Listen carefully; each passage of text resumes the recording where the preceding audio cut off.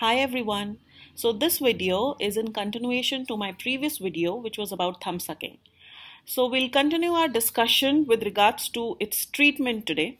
Now for the treatment of thumb sucking, we need to first understand that thumb sucking till the age of 4 is absolutely normal and parents need to relax, but yes, they need to keep working on the child with regards to in the cessation of the habit so that the child stops that habit. But till 4 years, there's nothing that scary to be anxious about. Nothing is going to happen in a day. In fact, till 4 years of age, it's absolutely normal. And so nothing in particular is needed. Then, now comes the age of 4 to 6 years.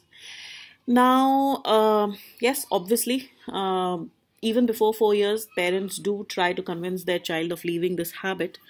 And obviously, they were unsuccessful, and that is why the child is still continuing with this habit at this age group.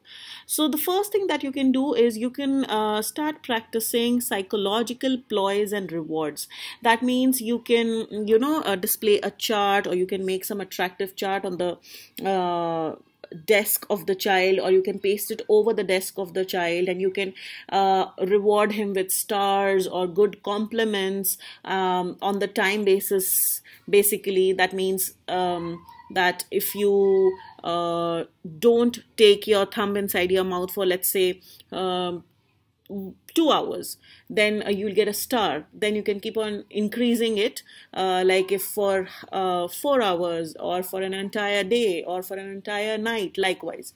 So, and then you can reward the child with compliments and stars, or whatever small treats, whichever way you find your child will be attracted and more pleased of doing it that way, you can do that way. Then you can also use something like the thumb guard. So these are positive reinforcers, and these sort of thumb guards, if it's not available in the market, you can even get it stitched by the tailor. You can even get it done by your own. So these positive reinforcers, they will act as reminder. If the child is really willing and unconsciously it goes into his or her mouth, then this will act as a reminder, because obviously then he or she will realize that, oh yes, I was not supposed to take thumb, when she'll taste or he'll taste thumb guard instead of thumb, right? Then there's something even called as a negative reinforcers. So if you see these mittens or bandages wrapped around their thumb or digit or whatever they suck, and even some bitter tasting medicines, like for example, you can have neem oil, which is really bitter and sour in taste.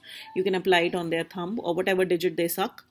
So some doctors have reported them to be useful, and the habit has even ceased. But these are falling into the category of negative reinforcers, because they somehow negatively affect the child, in the sense that he or she might get irritated, because that urge of sucking their thumb is still there, and when they're not getting that pleasure from it, they might get irritated, and might not be that cooperative.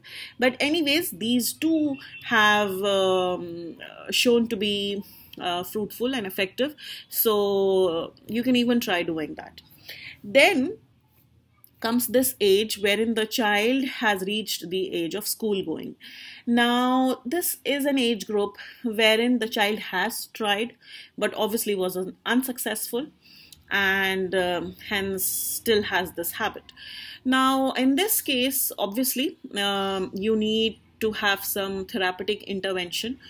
So these are two appliances that can be seen on your screen. If you see the top one, that's called as the Palatal crib. So these are obviously, they have modified versions. That means they're removable appliances basically, but they have modified versions in the form of fixed appliances also.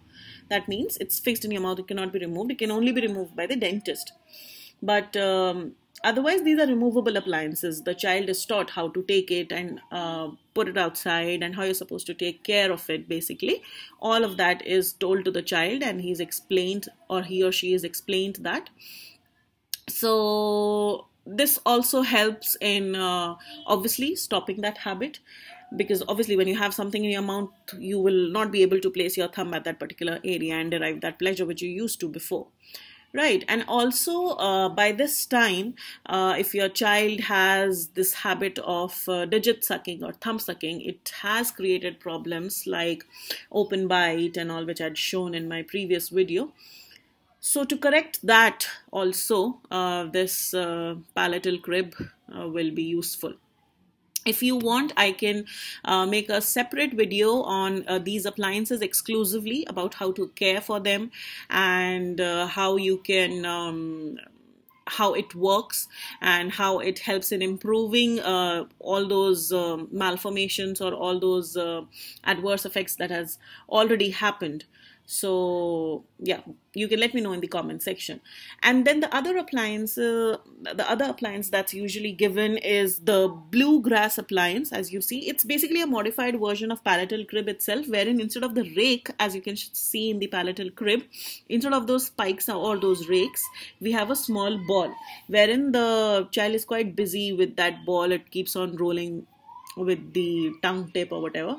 So yes, so these are the two basic appliances that are most commonly used in helping the child ceasing the habit of thumb sucking or digit sucking. So that's it. This was a very short and simple and precise video that I thought of, making it for a layman, because I didn't want it to be too expansive so that the viewers get bored. If there's anything else you want to ask me, you can let me know in the comment section. Till then, take care. Thank you.